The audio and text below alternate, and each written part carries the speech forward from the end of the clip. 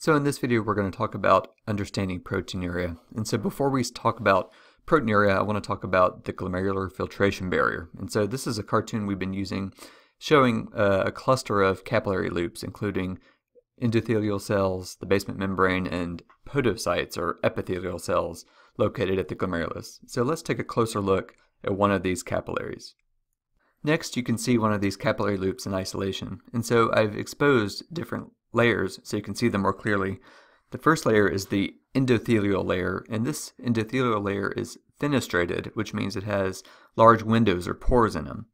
Next comes the glomerular basement membrane, which is this pink layer that surrounds the endothelial layer. Sitting on top of the basement membrane are podocytes, and so podocytes are specialized epithelial cells, and so they have these foot processes that sort of interlock with other neighboring podocytes, and in between these interlocking foot processes are other tinier foot processes. So now you can see one of these capillary loops in isolation, and I've drawn it to expose the three different layers of the filtration barrier. And so first is the capillary endothelial layer, and so you can see this layer has holes in it, and so it's a fenestrated endothelial layer, which means it has windows or large pores in them. Next comes the glomerular basement membrane, which is represented by this pink layer surrounding the capillary endothelium. Sitting on top of the basement membrane are podocytes, and so the podocytes are specialized epithelial cells, and so neighboring podocytes have these long projections that when in close proximity they actually have little tiny foot processes that are actually interlocking, much like your hands interlocking, the fingers on each hand. And so this forms the final and third layer of the glomerular filtration barrier. So what if we could take a closer look at that? What would that look like? So next you can see all the layers stacked on top of each other. And so the first layer, you can see this fenestrated endothelium, and then in pink you can see the glomerular basement membrane. And then next what we're seeing are these podocyte foot processes sort of in cross-section. And then you can see that different foot processes, as they sort of interlink, they're actually connected by a series of proteins. And this collection of proteins we call the slit diaphragm. And so these three layers all together form the filtration barrier present in the glomerulus. So here is this fenestrated endothelial layer, and so it's important because these pores, they're large enough to allow plasma through. So serum plus all the plasma proteins could make it through the pores, but it restricts cells. So white blood cells and red blood cells are too large to pass through. So this forms the first important barrier here. So the next layer worth mentioning is the glomerular basement membrane. So I'm just going to say GBM for short here. And so basically the GBM is a very thin layer, and it's a intricate meshwork of extracellular matrix proteins. And so some of the notable ones include laminin and type 4 collagen. So if you looked closely enough, this meshwork actually does have tiny pores in it as well. And so a couple things worth noting is that the GBM actually has a mostly negative charge, and so it would repel other negatively charged plasma proteins. And it also has a size barrier in that it will restrict large plasma proteins, and it seems to restrict proteins that are about 60 to 70 kilodaltons in size. So anything about that size or above cannot make it through, or if they do make it through, it's in very, very small quantities. So plasma proteins that are smaller than this will make it through. So when we talk about plasma proteins, we're talking about a number of things. So what would make it through and what wouldn't? So albumin is pretty big. So 69 kilodaltons is generally restricted from filtration, mainly due to the pores in the glomerular basement membrane. And so a little bit of albumin does get filtered, but very small amounts, and it is eventually reabsorbed by the proximal tubules. Now, what about low molecular weight proteins? And so these are things that are generally, less than 25 kilodaltons in molecular weight. And so some examples include beta-2 microglobulin, immune globulin light chains like kappa and lambda chains, retinol binding protein, and other polypeptides. Based on their size, these would be able to be filtered past the GBM.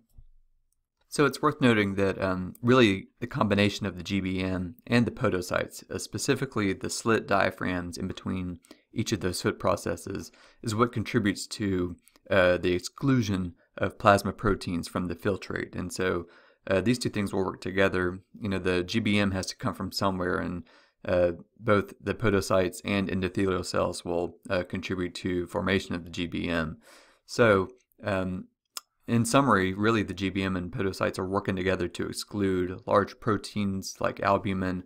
They'll allow low molecular weight proteins through, but most importantly, all the small stuff. So small molecules and solutes, remember, like sodium, potassium, glucose, all that stuff will be filtered through the glomerular filtration barrier. And this is what is eventually the filtrate and what will eventually become the urine.